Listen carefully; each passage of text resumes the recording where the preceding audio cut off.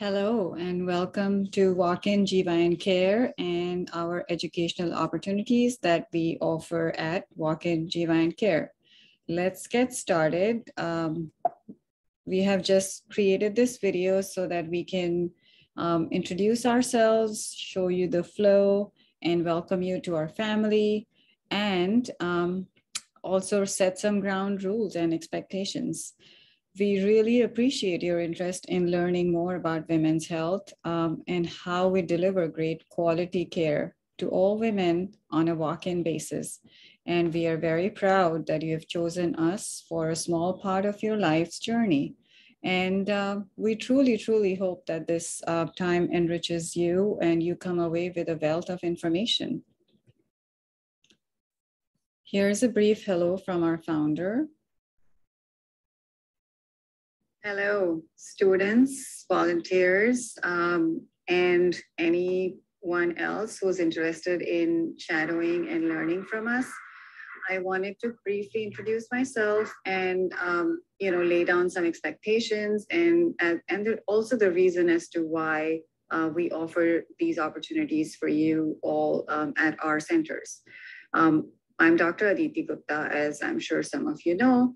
I am an immigrant. I was studying in India, did my residency and training in India, and then I moved to the United States in 2004.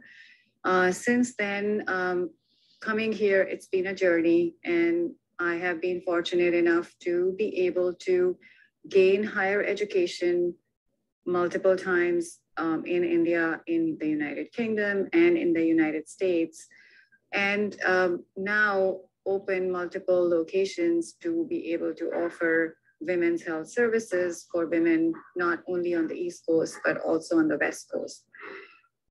It's been a long journey. I don't need to get into all of it right now, but what I want you to understand is I understand the lack of good educational foundation, lack of good opportunities for us to gain that education and that platform where we can learn everything from ground up. When I was struggling to get a foothold into this system, I sent thousands and thousands of letters to various practitioners all over the world to be able to get just one opportunity to volunteer or gain some experience. This is why when I was able to open my own offices, I decided to open up the doors for students and volunteers across not only the United States, but across the world. And today we are at 12 years and we've had students and volunteers come in from across the world, gain residencies or gain nurse practitioner positions or physician assistant or medical school. And I'm really, really proud to be able to offer those services. At the same time, we do want you to understand that we do not charge for any of these services or opportunities that we are rendering for you.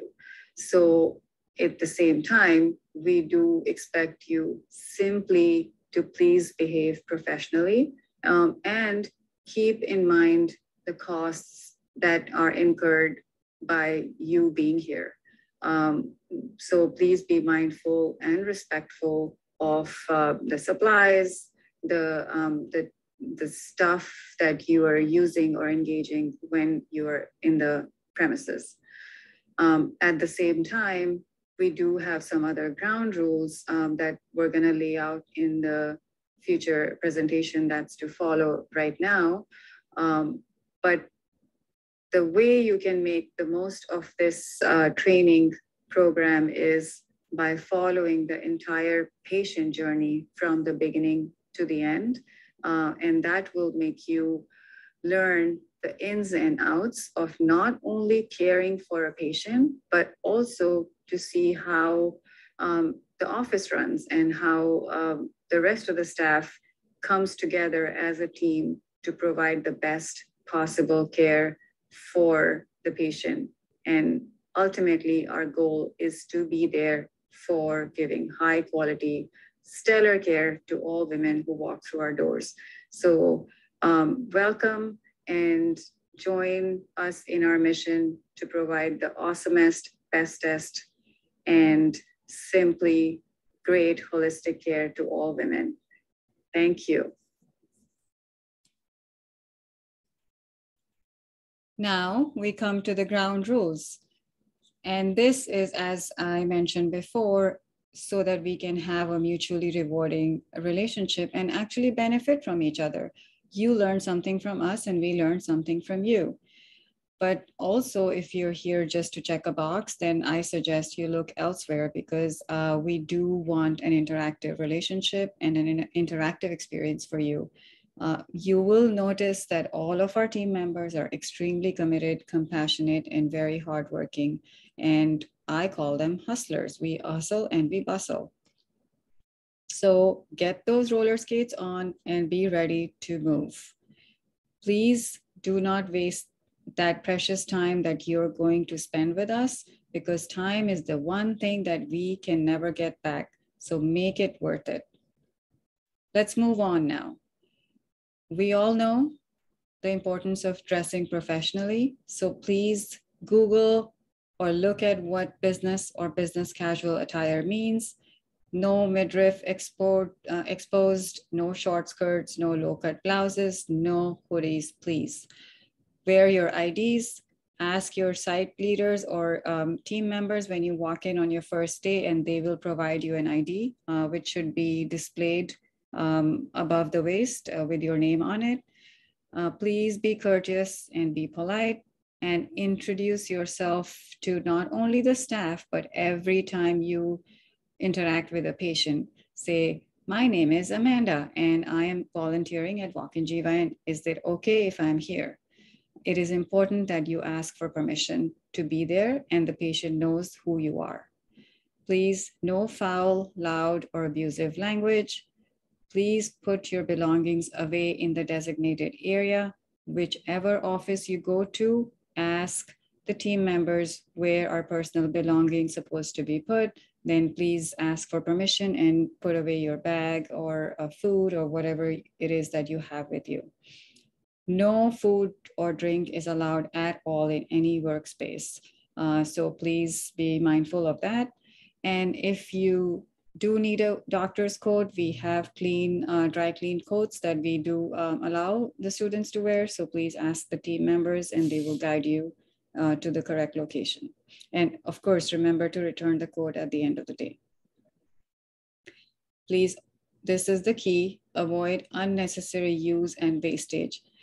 Remember, we are paying for all those supplies, all the things that you're going to end up using while you're here for your educational experience.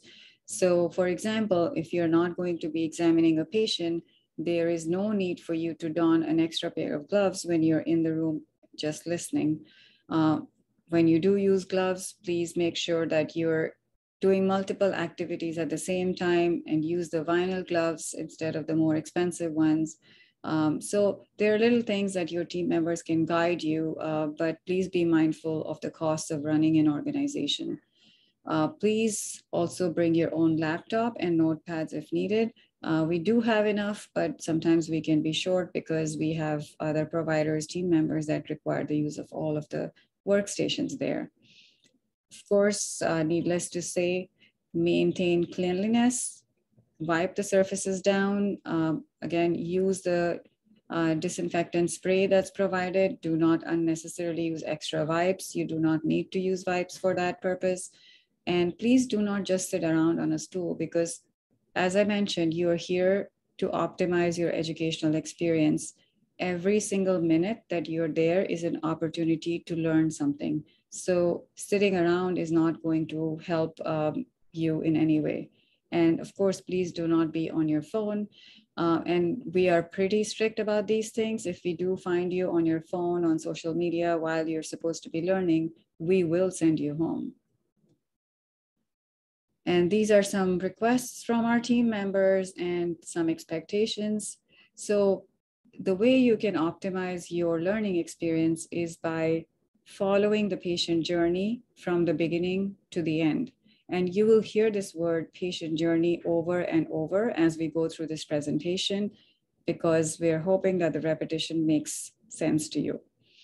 Please respect, as I mentioned earlier, patient and staff privacy. If you find some staff members having a private conversation, then please give them that space.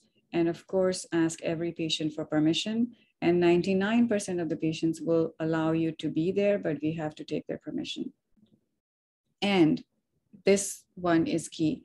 Complete your patient journey template that was provided to you before the rotation via email, or if you don't have it, ask the front desk. And remember to hand it in every single day to the front desk so that that can be sent to the admin team, because we want to learn from you too. And we also want to know the quality of your experience here. Please spread the word about Walk In GYN Care and support us on social media, review us on Google. We are on Facebook, Instagram as @WalkInGYN, and then we are on Google.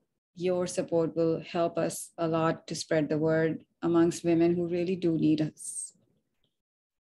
This is an example of patient journey. The journey of a patient begins from before coming into the office all the way to when they walk out.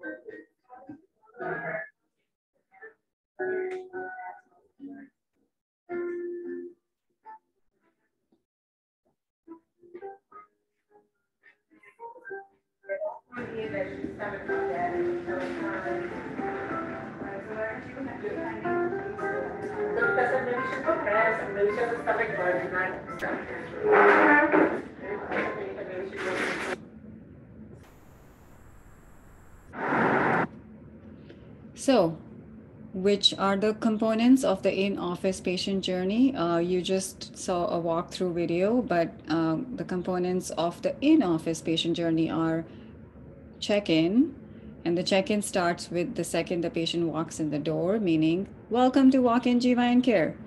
And then they wait in the waiting room. Then they go to the restroom or before, and they pee in the urine cup, which has to be deposited in the lab. Then they get a triage, which can happen in the room or in the lab, where they get the vital signs and the initial intake questions, which are taken by the medical assistant. Then the provider does a complete exam. And then depending on what is needed, either ultrasound or lab work or nothing, they may undergo those next two steps in the patient journey. The provider closes out the visit by giving the patient a summary of what is to be expected, when the follow-up is needed, and what the plan is.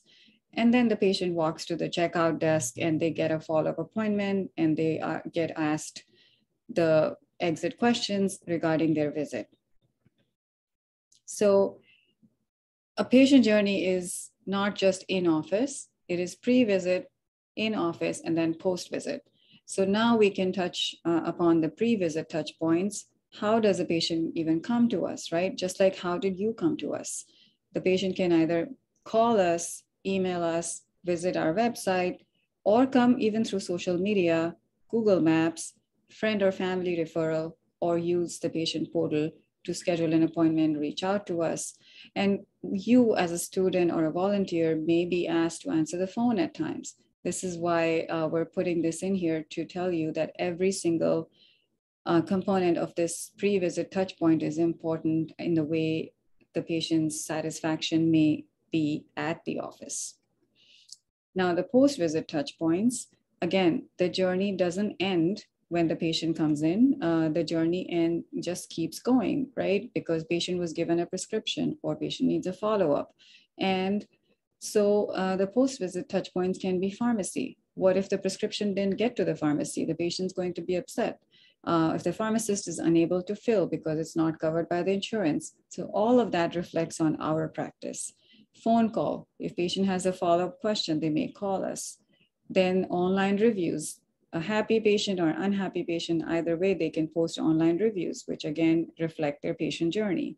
Social media, people use Instagram, Twitter, whichever methods, Reddit, to discuss their patient journeys. Review links. We send internal review links through our internal software system, which is used to, again, touch upon every single touch point in the patient journey so that we can continue to improve our care for them. Dinner, you might be sitting with your girlfriends at dinner and over wine, you discuss what you need to do to get to a GYN. And someone says, well, hey, I can't get in, I need an appointment, I have this problem. And then this person who just had an excellent journey with us will be like, hey, have you heard of Walk In GYN? You can just walk in.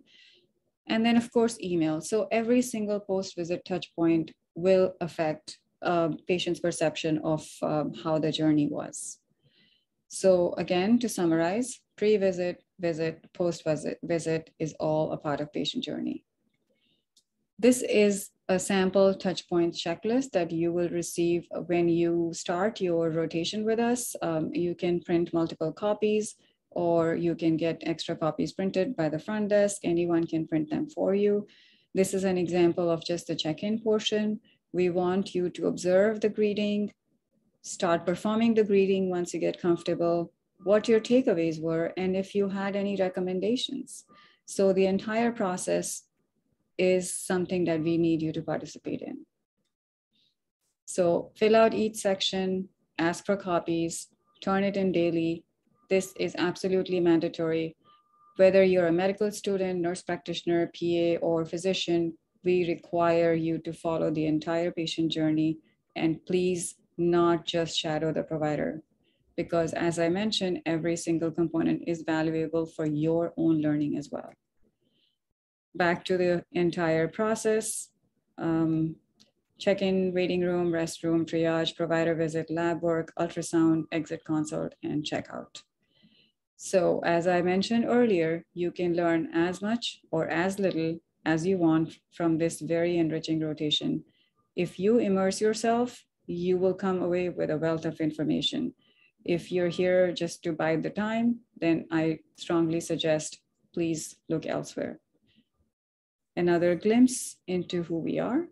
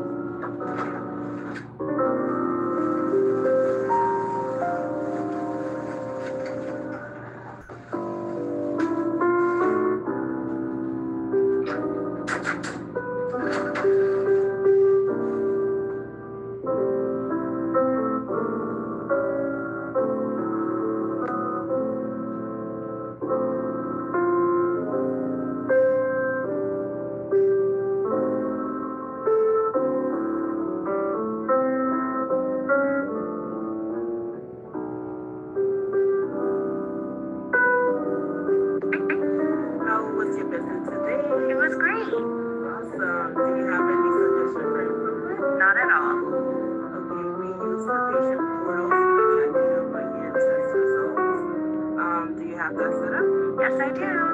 Awesome. Have a great day. Thank you too.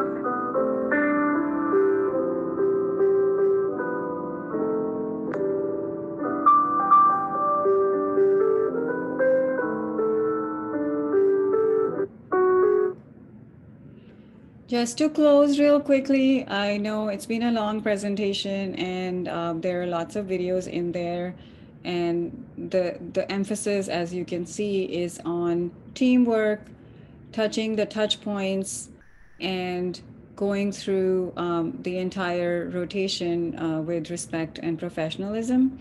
So there are many touch points that we obviously have not touched upon in this journey. So, you know, we keep refining, we keep working, we keep learning. So let's all join hands together to do our part to strive to standardize stellar service for all women across the globe at Walk In GYN Care, where we empower women through inner wellness. Thank you again for trusting us with your rotations, and good luck.